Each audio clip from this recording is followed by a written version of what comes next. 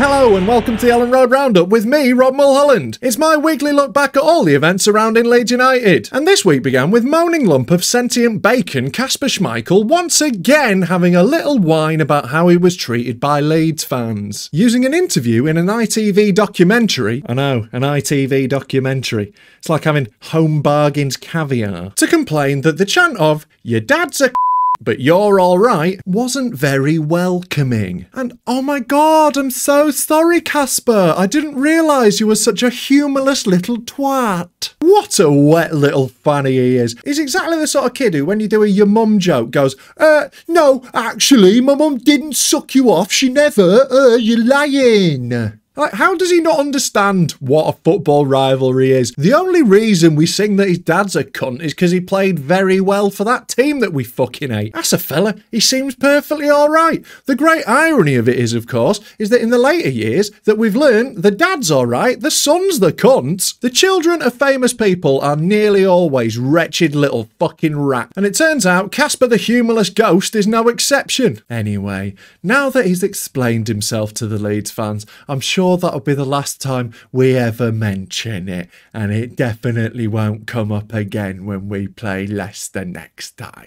Next came the news that despite us having fewer players than the Serbian film The VR Experience, teenage right-back Cody Drameh was being allowed to go out on loan to Cardiff City. Now, at first, this seemed like a very baffling move, and the only justification I could think of was that it was even more of a way to flex on Arsenal. Like, look how fucking few players we need to play a game, Arsenal, you little bitches. We're gonna give one of ours away and still fucking get a fixture on. What of it? But then it later transpired that Cody himself had pushed for the move, because apparently he had a lifelong dream of getting relegated under Steve Morison. Can you imagine a bigger downgrade than going from Marcelo Bielsa's Leeds United to Steve Morison's Cardiff City? I bet Cody Drameh would be like, no thanks, Beyonce love, pop your knickers back on, I'm off to wank off a tramp round the back of B&M. He'd be better off playing in a Morison's car park. As a low-level professional comedian, I can fully relate to having an idiot agent who wants you to do stupid shit, but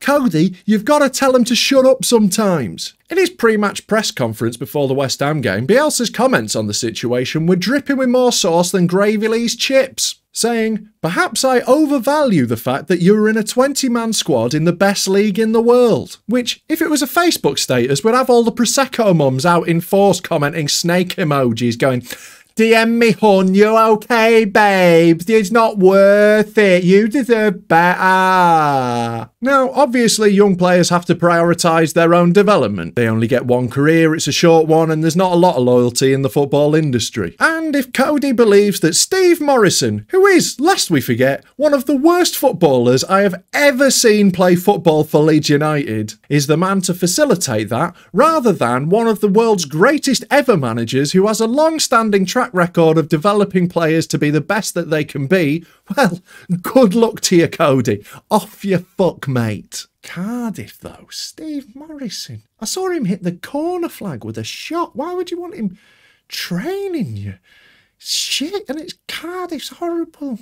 The crap. There was better news to follow as the shambling reanimated corpse of Adam Forshaw was given another contract extension. It's hard to argue that there is anyone on earth who deserves it more than that man. Congratulations to him. His determination to fight back from endless setbacks continues to be a massive inspiration, and I'm really glad to see him fully fit and back to playing the best he can possibly do. Now that he's got the contract situation sorted, he can put his history of injuries behind him and really start to kick on and get a consistent run in the team. Forshaw foreshadowing.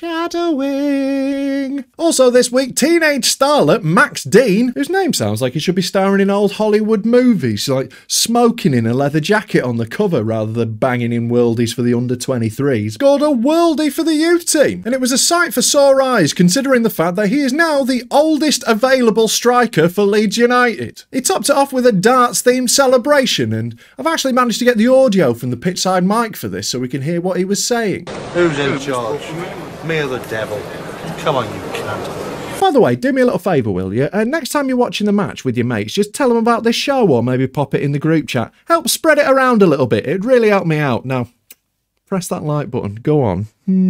And so to Sunday and a return trip to West Ham's Hyper Enormo Mego Globo Olimpo Bowl to play the high-flying side managed by David Moyes, pictured here watching Indiana Jones open the Ark of the Covenant. After last week's relatively limp loss to them in the Cup, we were looking to avenge ourselves and really stick it to Derby Bottlers Arsenal by picking a bench more youthful than the Peppa Pig fan club and just bloody getting on with it. That attitude is one of the reasons why Bielsa is so very loved in Yorkshire. It just really fits with who we are as a people. Just bloody get on with it and stop mithering, you bloody soft southern apiths. We went into this match with only 11 fit players available, but luckily 2 of them, Robin Koch and Pascal Struijk, were very fit indeed. Ooh, hotties. Look at this pair of mustachioed banditos, and sincere apologies if you've just moistened your seat whilst you were watching that.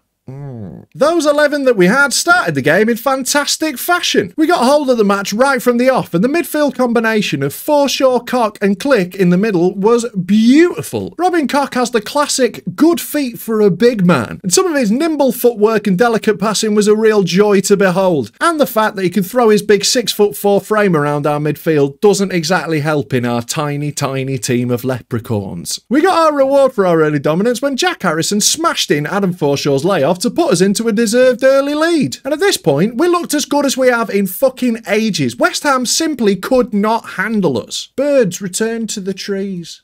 Dolphins swum in the canal. All was right with the world again for 20 whole fucking minutes. Because on the 20-minute mark, 2 of our players, Junior Firpo and Adam Forshaw, both hobbled off, clutching their hamstrings. Hello, darkness, my old friend. Seeing Adam Forshaw injured again was fucking heartbreaking. It was like watching a Vietnam flashback. Just give him my hamstring, god damn it! But after the match, he claimed it was only a minor injury and he'd be back very soon, hopefully for the next game. But coming from him, it felt a bit like my dad telling me that this time he actually was just nipping out to the shops. So we were forced into a pair of changes, and being as our bench was all teenagers plus a half-crocked Rodrigo, we brought on a couple of the teenagers in Leo Yelder and Lewis Bate. And fuck me, weren't they both excellent? On their Premier League debuts, away at West Ham, who were a very good team, and they look like they've been at it for years. Yelder is, by my estimate, our 6th choice centre-back, and him being so fucking good really shows that we do have depth in this team when everyone doesn't get crocked at the same time, and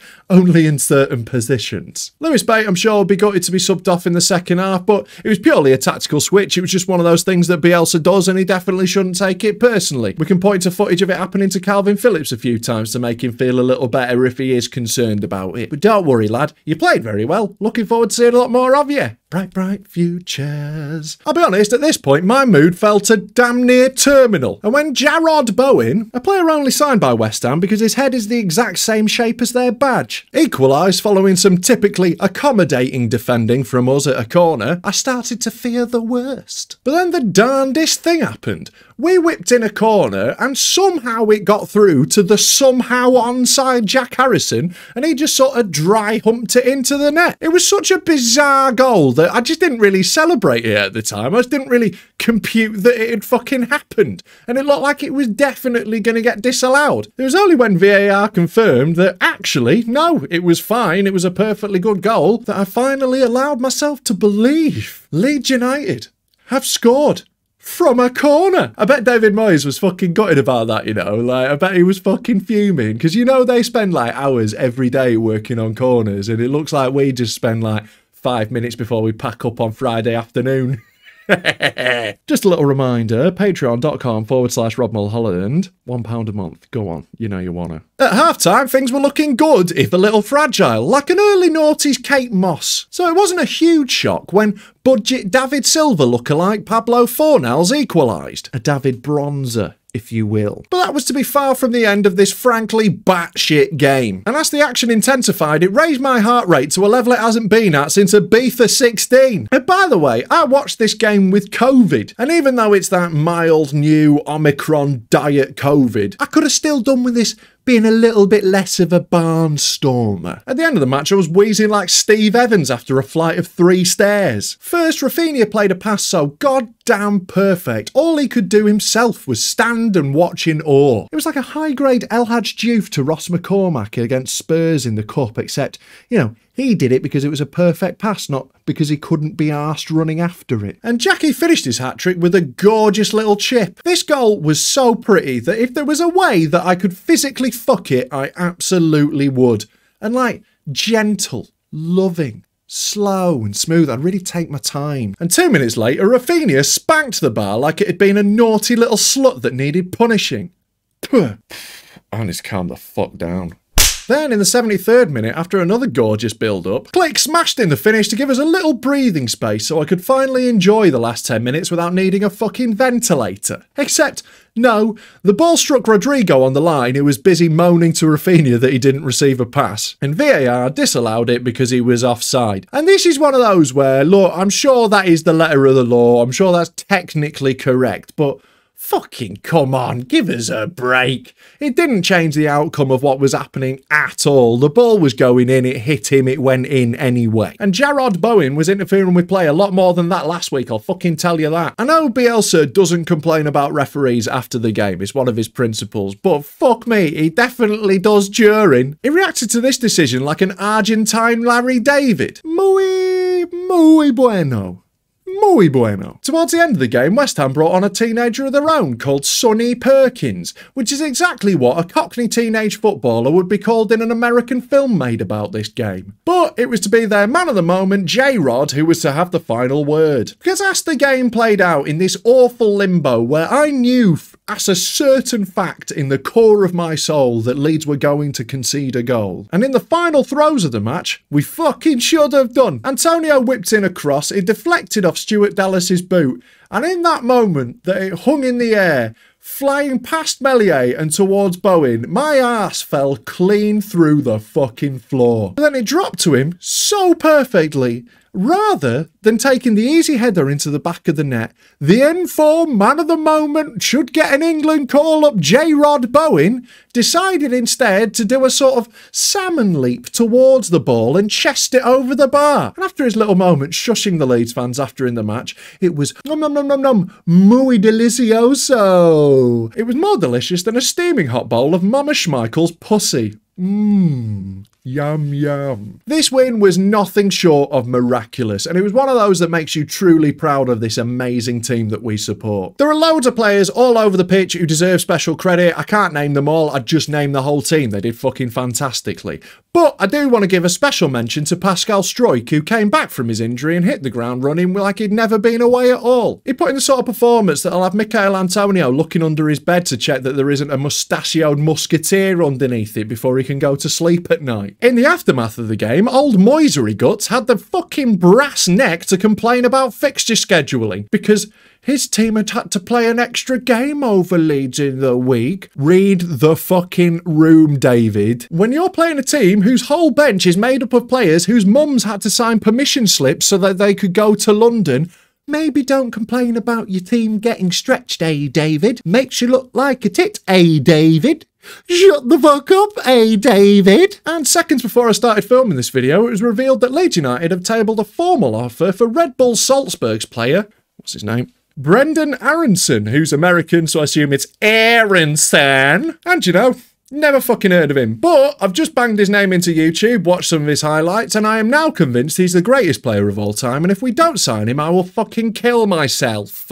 If you want to know what to watch next, why not make it this video where I call Ryan Giggs a titterload on my comedy channel. Thank you very much to my Patreons for supporting me, you mean the world to me. Why not join him for as little as £1 a month? Go on. I'll see you next time, marching on together.